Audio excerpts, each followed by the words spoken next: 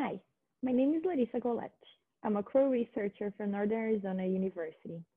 Today, I'm here to guide you through running a Python script that helps you add metadata headers to students' texts. This video is part of a series our team has created to help you build your own corpus. For the whole series, please visit our YouTube channel. Okay, so now we're ready to actually run the script.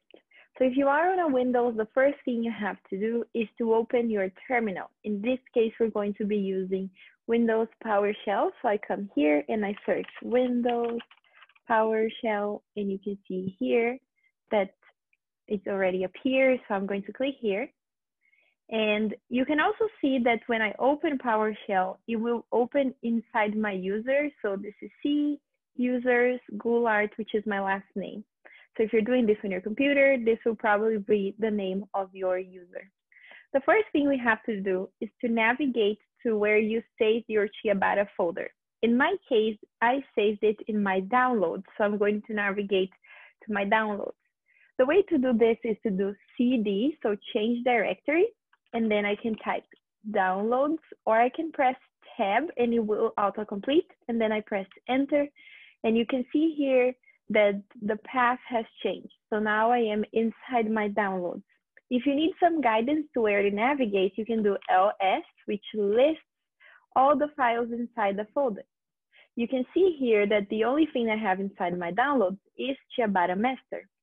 And I want to navigate to the inside of CIABATTA master too. So I'm going to do cd, change directory, space, CIABATTA master, and press enter. And you can see again that the path has changed. And if I do ls again, it will list everything that's inside my CIABATTA folder. And you can see here that we have automatic de-identification, manual de-identification, and metadata. In today's video, we're running the script for metadata. So we're going to also enter this folder. So we're going to do cd again, change directory, space, metadata, and press enter. If we do ls again, you can see that the path here has changed. So if we do ls, it should list everything that we have inside this folder. And you can see here that we have the metadata folder. So inside this folder, we have information that came from the registrar about the student. Remember that to run this script, we need an Excel file and your corpus. So our corpus here is the standardized folder where we have the txt files that have been standardized using the corpus processor tool. So before we run the script, we need to count how many files we have in order to check later if all the files actually were converted and have a header now. So in order to count the files, we're going to do ls and then standardized, because we want to count the files inside the standardized. And we'll do asterisk for each file inside standardized. So you can see here that I need to add more files. And if you're using PowerShell, you can use this screen that will open, this window that will open as a guidance. So you can see that I have 3 subfolders inside the standardized folder. So that's why I'm doing this. And then I do a last asterisk, period, txt, because I want to count all the different txt files inside my standardized folder. And then I do pipe. So I did txt space pipe measure object. And I'm going to put a flag for line because I want to count the number of lines that are inside of this, because each line is a txt file. So you can see that I have 20 different files. So now we're going to run the script, and then after that, we're going to run the same code again to see if we have the correct number of files. So in order to run the script, we're going to first start with Python, and we're going to write the name of the script. So this is CIABATTA headers.py. Then the next thing we're going to do is space, and then we put 2 dashes because this is a flag, and we're going to write directory. So here we'll indicate the directory where we saved our data. So in our case, we're running standardized 101. So these are the files we're going to be adding the headers to. And The last thing we need is another flag where we indicate where is the Excel file where we have the information about the student. So this is the master file. And then we put an equal and we indicate the path. So here we have metadata folder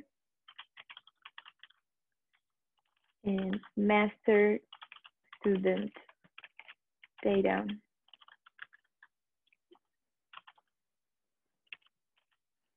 So once I click enter, it should run the script. As you can see, we have first Python and then the name of the script, then the directory and where my texts are stored, and then the master file, and then we have where the master file is stored. So you can see here that once I click enter, the script will tell me which file it is processing. So you can see here the name of the file that's being processed, and if it's writing on the specific file, and again, the file that's being processed. Okay, so the first thing we can do now is do ls to see if a folder was created with the files with the headers. So remember, ls lists all the files I have inside metadata, and you can see here that there is this new folder, files with headers. So before I had metadata folder and standardized, and now I have this new folder that's files with headers. What we want to know is if files with headers have the same number of files that we had before. So we're going to do ls again, and then files with headers. And then we're going to do asterisk again. Remember that we have one more subfolder now.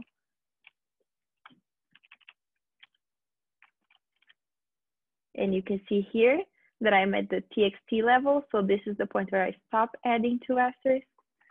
And then I do one asterisk to count all the files that are txt, type, measure object, and then line. Ta-da, success, we have 20 files. So we have 20 new files with headers now. This is it. So I hope you run this script on your files, and if you have questions, you can go to our website and our YouTube channel. Thank you.